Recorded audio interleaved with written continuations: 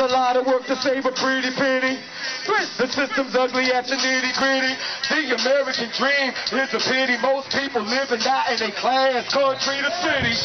We trying to get it. Good afternoon! I can't hear you.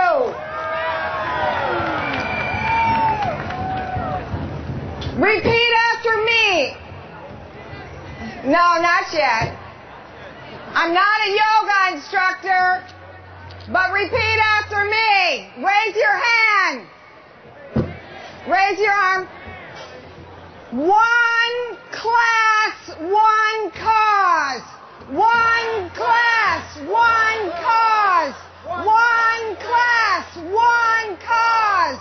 One class, one cause. I bring you greetings from poor and homeless people across the United States of America. I come to you today as a woman who has been arrested over 200 times in the fight for the basic necessities of life. And damn it, that doesn't make me a terrorist, that makes me a patriot.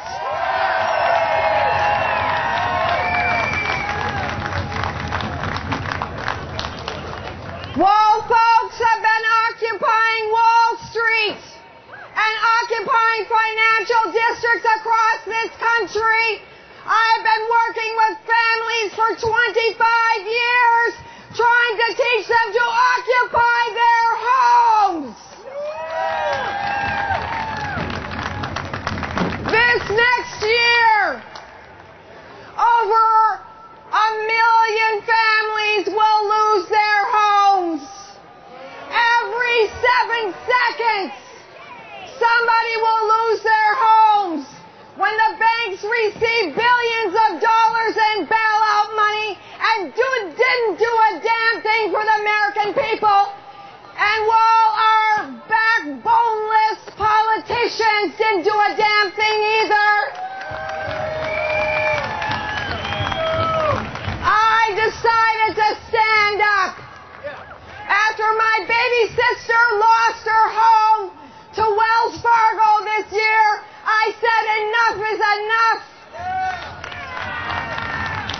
And I'm running as the first female sheriff in the city of Philadelphia to be the goddamn people's sheriff.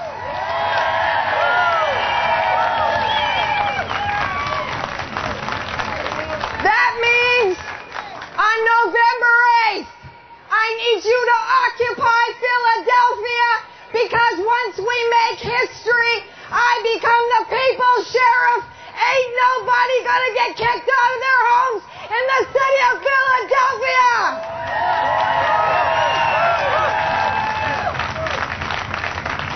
And from there, we will hit city after city after city, and we will tell people, why can't we have a sheriff that represents the people, not the banks, the developers, the speculators, and corporate America? Damn it, let's protect each other, and let's run people's sheriffs across the United States of America. What I'm doing is not symbolic, it's concrete. And Bill and Aida and Glenn, who's with me today, and millions of people across this country are going to lose their homes. And unless you take this seriously, and not just march about it, pray about it, and sing about it, but help me fill every damn poll in Philadelphia where there's a birthplace of revolution and change, we can do it again in this country and take our country back.